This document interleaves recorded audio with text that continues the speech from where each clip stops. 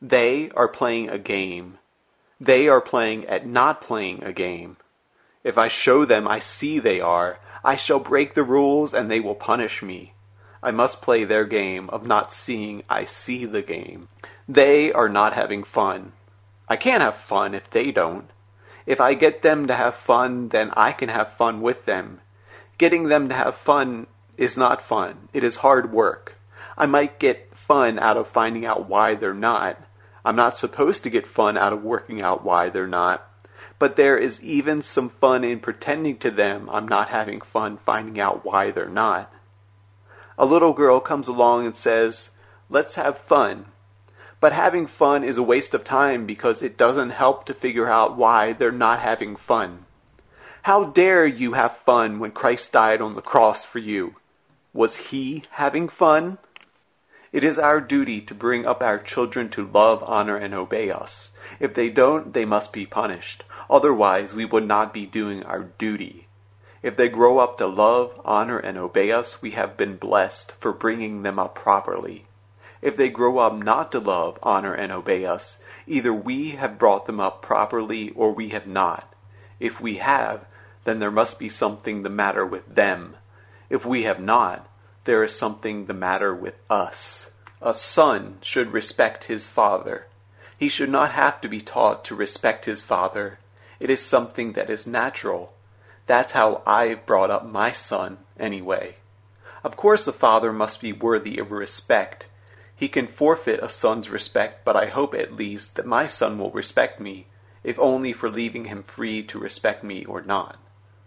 There must be something the matter with him because he would not be acting as he does unless there was. Therefore, he is acting as he is because there is something the matter with him. He does not think there is anything the matter with him because one of the things that is the matter with him is that he does not think that there is anything the matter with him. Therefore, we have to help him realize that the fact that he does not think there is anything the matter with him is one of the things that is the matter with him. There is something the matter with him because he thinks there must be something the matter with us for trying to help him to see that there must be something the matter with him. To think that there is something the matter with us for trying to help him to see that we are helping him. To see that we are not persecuting him by helping him. To see we are not persecuting him by helping him. To see that he is refusing to see that there is something the matter with him for not seeing there is something the matter with him.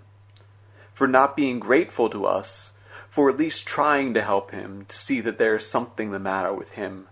For not seeing that there must be something the matter with him, for not seeing that there must be something the matter with him, for not seeing that there must be something the matter with him, for not seeing that there must be something the matter with him, for not being grateful, that we never try to make him feel grateful.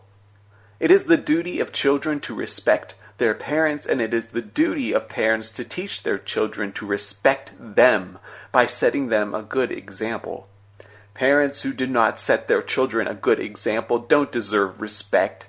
If we do set them a good example, we believe they will grow up to be grateful to us when they become parents themselves. If he is cheeky, he doesn't respect you for not punishing him, for not respecting you. You shouldn't spoil a child. It's the easy way to do what they want. But they won't respect you for letting them get away with it when they grow up. He won't respect you if you don't punish him for not respecting you. My mother loves me. I feel good. I feel good because she loves me. I am good because I feel good. I feel good because I am good. My mother loves me because I am good. My mother does not love me. I feel bad. I feel bad because she does not love me. I am bad because I feel bad. I feel bad because I am bad. I am bad because she does not love me. She does not love me because I am bad. I don't feel good. Therefore, I am bad. Therefore, no one loves me. I feel good. Therefore, I am good. Therefore, everyone loves me. I am good. You do not love me. Therefore, you are bad, so I do not love you. I am good. You love me. Therefore, you are good, so I love you. I am bad. You love me, therefore you are bad. Mother loves me because she is good. I am bad to think she is bad, therefore if I am good, she is good, and loves me because I am good to know she is good. I am bad to doubt, she punishes me for doubting. She loves me by punishing me for doubting she loves me. She says it must be her faith if I doubt she loves me. She feels bad because I don't think she loves me because she feels bad when I don't think she loves me. She feels it is her fault that I can be so cruel as to doubt she loves me, when she makes me feel cruel, to think she tries to make me feel cruel. To be kind is good. To be cruel is bad. It is bad to feel Mother is cruel to me, and hence bad. Mother is cruel to me, but she is only being cruel to be kind because I thought she was cruel when she was cruel in punishing me. Because I was cruel to her to think she was cruel to me for punishing me. For thinking she was cruel for punishing me.